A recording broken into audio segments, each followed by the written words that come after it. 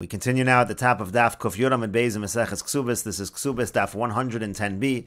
The Mishnah continues, Avalo me'ir lekrach v'lo mikrach la'ir. A husband cannot force his wife to move from a town to a larger city or from a larger city to a town, and that's even within the same province. And the Mishnah continues, Motzian minave hara lenave hayafa. A person is allowed to force his wife to go from a bad neighborhood to a good neighborhood. Avalo minave hayafa lenave hara, but not from a good neighborhood to a bad neighborhood. Rabbi Shimon ben Gamliel, Rabbi Shimon ben Gamliel says, Af lo minave hara lenave yafa. No, a person can't force her to go from a bad neighborhood to a good one. Mipnei shehanave hayafa bodik, because even the good neighborhood, it is bodik. What that means is it tests the body. That can also damage the health to change, even if it's from a bad neighborhood to a good one. Rashi over here says, Avalo me'ir lekrach begemar mefarish time. The Gemara will explain what the problem is of going from a town to a larger city. Sha'anava hayafa bodek, the nicer neighborhoods could test the person's body. Bodek es haguf lamisha ba minavero mitoch kach chaloim boim olav. If a person is used to a certain kind of neighborhood and moves to a different kind of neighborhood, that also can cause the person to develop illness. And the Gemara says, Bishlama mikrach lo'ir. I understand why a husband can't force his wife to go from a large city to a town. Devikrach shchichi kol mili, because in a large city you can find anything.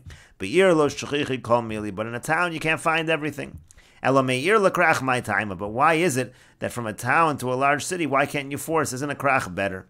And the Gemara says, Messiah Leila Rabbi Yossi Bar Chanina. Our Mishnah supports what Rabbi Yossi Bar Chanina said. The Yom Rabbi Yossi Bar Chanina, because Rabbi Yossi Bar Chanina says, Minayin sheyeshivas krochim kosha. From where do we know that it's difficult to live in the large cities? Shenemar, like the pasuk says, Vayevarechu am l'chol ha'anoshim emisnadvim l'sheves b'Yerushalayim. They had to bless all the people who were going to settle in Yerushalayim, meaning it was difficult to settle in the large cities. And Rashi over here says, Yeshivas Kerochin Kashel, settling in the large cities is difficult. Sha'kol Mesiyashvin Sham, because that's where everybody lives. V'dochkin u'mekarvim habotim zu lazu v'ein sham avir. Everything is close to each other. There's not a good amount of space outdoors. Avol ba'ir yesh gino supardesim smuchim labotim v'avir nyafa. But if you're in the towns, so you have nice gardens, you have nice orchards near the houses, it's a nicer area, so therefore it's not so simple to force someone to go from an ear to a krach. And the Gemara continues, Rabbi Shimon ben Gamliel Omer v'chulu. Rabbi Shimon ben Gamliel says, again, even to go from a bad neighborhood to a good neighborhood could be difficult. My bodek, what does it mean that the area, the nice neighborhood, can test the person's body? Kiddush Shmuel, it's like what Shmuel says. The Yomar Shmuel, because Shmuel says, Shinoi ves techilas chole mayayim. If a person changes their normal routine, that's the beginning of having stomach problems. And the Gemara continues, Kasub b'Sefer ben Siro, it says in Sefer ben Siro, Kol yemei oni roim, all the days of the poor person are bad. This is also a pasuk in Mishlei. And the Gemara asks on this pasuk, Vayika Shabbos v'yamim tovim, but what about Shabbos and Yontif? Aren't those good days for the poor? And again, the Gemara turns to Shmuel's statement, Kiddush Shmuel, it's like what Shmuel said. The Amar Shmuel, because Shmuel said, Shinoi vest, if a person changes the routine of what they eat, Tchilas chole meyayim, that's the beginning of having intestinal illness. And the Gemara continues with another statement from Ben Sira. Ben Sira, Omer Ben Sira says, Af leilos, even the nights of a poor person are bad. Beshval gagam gago, because his roof is lower than everybody else's roof. Uvemero maharim karmo, and he has his vineyard up higher than everybody else's. And therefore, mimitar gagim lagago, so all the runoff of the rain from other roofs gets onto his roof.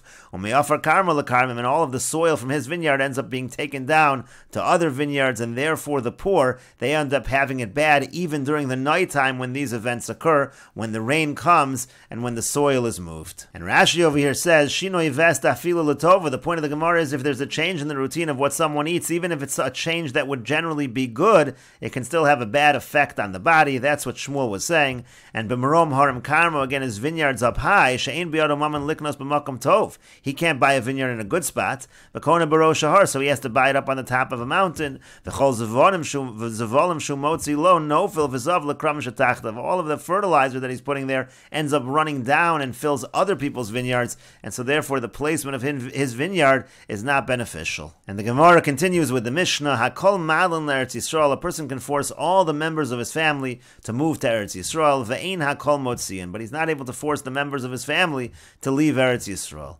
Similarly, Hakol malin l'Yerushalayim, he can force all the members of his family to move to Yerushalayim, ve'ein hakol motziin, but he can't force them to leave Yerushalayim. Echad ha'anoshim v'echad ha'anoshim. This is true by men and by women. Nasa isha be'eretz Yisrael, if a person marries a woman in Eretz Yisrael, vegersha be'eretz Yisrael, and he divorces her in Eretz Yisrael. So no sein la mimos Eretz Yisrael, when he pays her the ksuba, he has to give her from the coins of Eretz Yisrael. Nasa isha be'eretz Yisrael, if he marries a woman in Eretz Yisrael, vegersha be'kaputkia, and he divorces her in kaputkia, no sein la mimos Eretz Yisrael, again he has to give her from the coins, from the money of Eretz Yisrael. Nasa isha bekaputkia, if he marries a woman in kaputkia, vegersha be'eretz Yisrael, and he divorces her in Eretz Yisrael, again, no sein la mimos Eretz Yisrael. He gives her the ksuba from the money of Eretz Yisrael. But in this case, Rabbi Shimon ben Gamliel says, no sein la mimos kaputkia. In this case, he gives her from the money of kaputkia. Again, in the case where he marries her in kaputkia and divorces her in Eretz Yisrael, Rabbi Shimon ben Gamliel says, you use the mos kaputkia. Nasa isha bekaputkia, vegersha bekaputkia. If a person marries a woman in kaputkia and divorces her in kaputkia, no sein la mimos kaputkia. Then he pays her from the money of kaputkia. And Rashi over here says, "Hakol malin es kol b'nei beiso adam kofa lalos v'leishavimo b'Yerushalayim." Person can force all the members of his household to go up and live with him in Yerushalayim. Echad ha'anoshim v'echad ha'anoshim, and it said whether men or women, and it means to say, "Afa isha kofes bala lalos v'loder sham." A wife can force her husband to go and live there. V'im lav yotzi v'iten ksuba, and if he doesn't want to come, then when he divorces her, he has to give her the ksuba. Kediktani b'braisa b'gemar b'hedya. This is what the Braisa is going to say. If he doesn't come with her, then he has to divorce her and give her the ksuba. Mos kaputkia, Rashi says, gedolos v'shoklos yoser mishal Eretz Yisrael. The money of kaputkia was actually larger coins. It was worth more than the coins of Eretz Yisrael. And the Gemara says, Hakol Ma'alin, it says a person can force everybody from his household to go to Eretz Yisrael. Le'suye mai, who's that coming to include? Le'suye avodim, it's coming to include avodim. It means over here, Eved Ivri. If you have a Jewish slave, you can force him as well. Well, now, according to the one who has in the Mishnah, our Mishnah doesn't have it, but according to those who have the text of the Mishnah that it already says avodim, so le'suye mai. So again, what's Hakol coming to include? And the Gemara says, le'suye min nova hayafa le'nova hara. What it means to say is, you can force the members of the household to go to Eretz Yisrael, even if you're going from a good neighborhood to a bad neighborhood. Ve'en hakol motzian, but it says you can't force them to leave Eretz Yisrael. Le'suye mai, what does that come to include? Le'suye eved sheborach mechutz la'aretz. Let's say you have a situation of an Eved Kanani, and he flees and he goes from chutz la'aretz to Eretz Yisrael. The amrinon lei, so we say to him, zavnei hacha v'zil mishum yeshivas Eretz Yisrael. So now Eved Kanani arrived in Eretz Yisrael, so you could sell him over here to somebody else, but you have to let him stay here in Eretz Yisrael because there's a mitzvah to settle in Eretz Yisrael. And the Gemara continues, Hakol Ma'adlan Yerushalayim le'suye mai. So what about the line in the Mishnah which said that everybody can be forced to move to Yerushalayim? Who does that include? And again, the Gemara says, le'suye min nova hayafa le'nova hara. What it means to say is to include even from a bad neighborhood, and you're going to a good even from a good neighborhood rather, and you're forcing them to go to a bad neighborhood in Yerushalayim. Ve'en hakol motzian, but you can't force them to leave Yerushalayim. Le'suye mai. What does that come to include? Le'suye afilu min nova hara le'nova hayafa. It means you can't even force them. Let's say you're going from a bad neighborhood in Yerushalayim to a good neighborhood outside of Yerushalayim.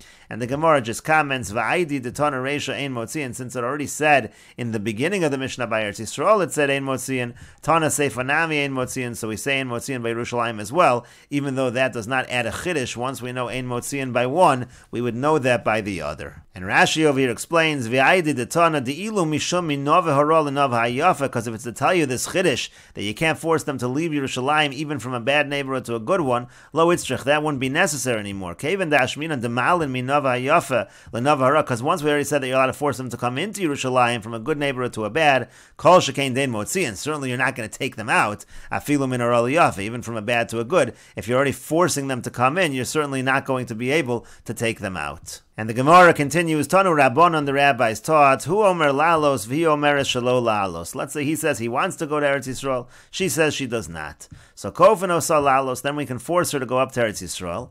V'im lav, and if she doesn't want to, teitze below ksuba, she can be divorced, and she will not receive her ksuba. He omeres lalos, let's say she wants to go up to Eretz Yisrael, v'hu omer shelo lalos, and he doesn't want to go to Eretz Yisrael, kofen osa lalos, then we can force him to go to Eretz Yisrael. V'im lav, and if he doesn't go, yotzi v'iten ksuba, then he's got to divorce divorce her and give her the ksuba. He omeres lotzeis, who omer shalo lotzeis. Let's say she wants to leave Eretz Yisrael and he doesn't want to leave. Kofano so shalo lotzeis, we force her not to leave. V'im lav, and if not, if she wants to leave anyway, teitze below ksuba, she has to leave the marriage without receiving her ksuba. Who omer lotzeis, v'hi omeres shalo lotzeis. Let's say he says he wants to leave, she says she doesn't want to leave. Kofano so shalo lotzeis, we force him not to leave. V'im lav, but if he doesn't, if he leaves anyway, yotzi v'ita in ksuba, he has to divorce her and give her her ksuba. And the Gemara continues at the two dots, Nasa Isha v'chulu, if he marries a wife, etc. And the Gemara says, Hagufa kasha. The Mishnah is internally contradictory. Katani, because it says in the Mishnah, Nasa Isha be'eretz Yisrael. It says if he marries a wife in Eretz Yisrael, v'girsha be'kaputkia, and he divorces her in kaputkia, nosein la mimos Eretz Yisrael. So he's got to give her the ksuba from the coins of Eretz Yisrael, because he married her in Eretz Yisrael. Alma basar shibuda azlin, and you see we follow what the original shibud is. What's the original chiyuv? The original chiyuv comes at the time of the marriage. You follow the time of the marriage when they were in Eretz Yisrael. But now look at the end of the Mishnah. Look at the next line. He marries a wife in Kaputkia, V'gersha be'Eretz Yisrael, and he divorces her in Eretz Yisrael. No sin lami maros Eretz Yisrael. He gives her again from the coins of Eretz Yisrael. But over here, the shibud was in Kaputkia. Alma basar guvayin azlin, and you see from here, you go by the time of the collection. And so the Gemara says, Amar Rabba says, Mikule ksuba shanu kan. What's really going on over here is the leniencies that are related to the ksuba, kasavar ksuba derabanan, because our Mishnah happens to hold that ksuba is miderabanan. And Rashi over here says, lalos, to go up, mechutz la'aretz, laretz, a person wants to go up from chutz la'aretz to Eretz Yisrael.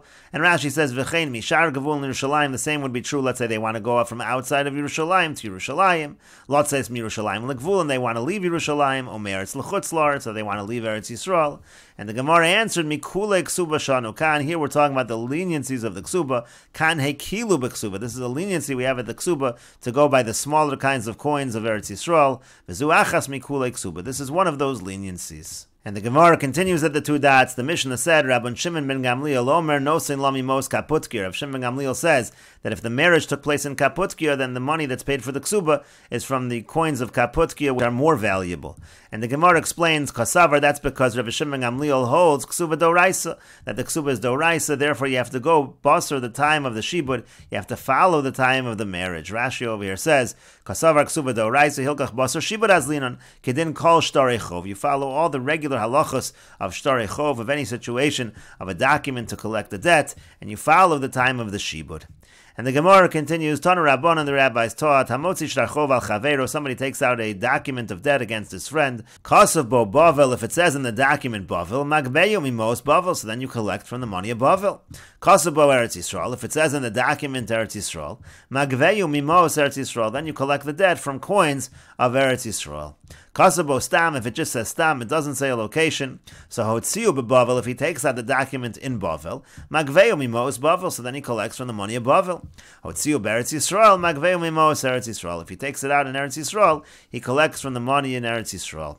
Kasabo kesef stam. Now, if it just says kesef stam, if it just says the word kesef, so masha yirtzalova magbe, whatever the borrower wants, that's what he collects. And Rashi over here says kasabo kesef stam. If it says just kesef and that's all it says, so meya kesef. It just says 100 kesef.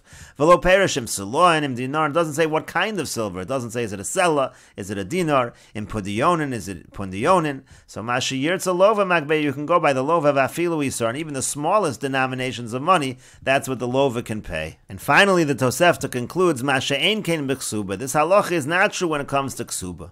And the Gemara says, Ahaya, this last line that's contrasting a regular document from ksuba, what's that going on? Amar of Mesharshir says our Reisha, we're going on the Reisha. At the beginning of the Tosefta, it says that if you have a situation where it was written in Bavel, so then you collect from the Mos of Bavel. And we're saying over here by Ksuba, that's not the case. By Ksuba, you always take the lesser of the denominations. Li'afugim Rav Shimon ben Gamliel. This Tosefta is going against the opinion of Rav Shimon ben Gamliel. The Omar Ksuba Doraisa says Ksuba is Doraisa. This Tosefta holds Ksuba is Derabanan, so you always take the lesser amount. You do not go by the location where the Shibud took place. And the Gemara continues at the two dots, Kasabo Kesef Stam, if the document just says Kesef without saying what kind of coin, Mashiyirtza lova magbeo, so the borrower can pay even in the smallest kind of silver coin. And the Gemara says, Ve'ema nascha, but why not say it means a nascha, meaning like a bar of silver? Who says the document even means a silver coin at all? And the Gemara answers, Amar Rabbi Elazar says, you have to say we're talking about a case where it says in the document, it's written in the document that it's a matbeya, it's a coin. And the Gemara says, Ve'ema prite, why not say that he can pay him in prite, meaning in prutas, which was generally a copper coin? And the Gemara says, Amar Papa says, prite dechas below avdi. People don't usually make a prut out of silver, therefore we know for sure it's not referring to a pruta. And the Gemara continues, Tanu Rabbanan, the rabbis taught, Liolam Yadur Adam Be'eretz Yisrael, a person should always live in Eretz Yisrael, Afilu Be'ir Sharuba Ovdei Kochav, even in a city which is majority idol worshippers, V'al Yadur B'chutz La'aretz, and don't live in Chutz La'aretz, V'afilu Be'ir Sharuba Yisrael, even if it's a city that's majority Jewish. Shekol Hadar Be'eretz Yisrael, because anybody who lives in Eretz Yisrael, Dome Kamishi Yesh Lo Eloah, that's as if he has a God.